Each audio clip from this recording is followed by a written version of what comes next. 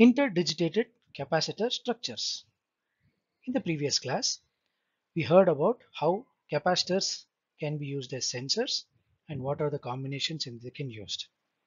A quick brief, we saw grounded and floating capacitive sensors.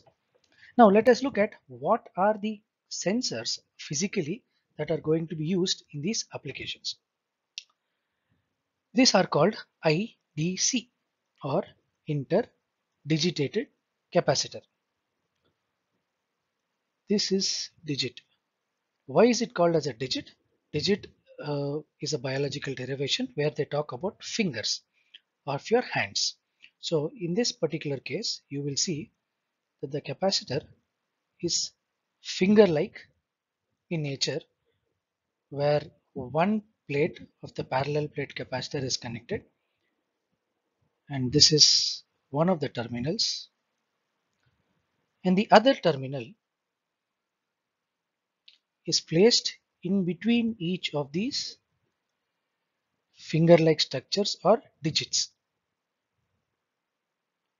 right? So these form the two terminals of a capacitor.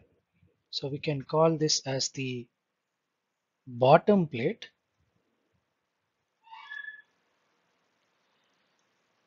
and the other can be called as a top plate, right? So these are your two. So what are these bottom and top plates? So in a parallel plate capacitor, which is also called PPC as short form in many other terminologies,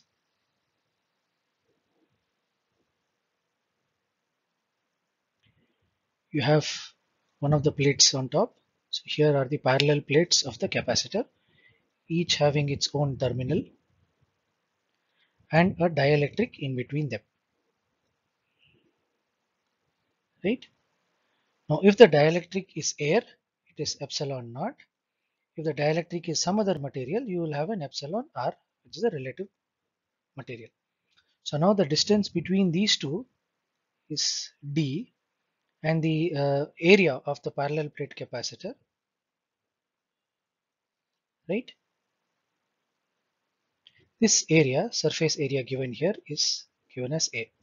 So the capacitance that is measured due to the field is given as epsilon naught epsilon r area by the distance between the capacitors.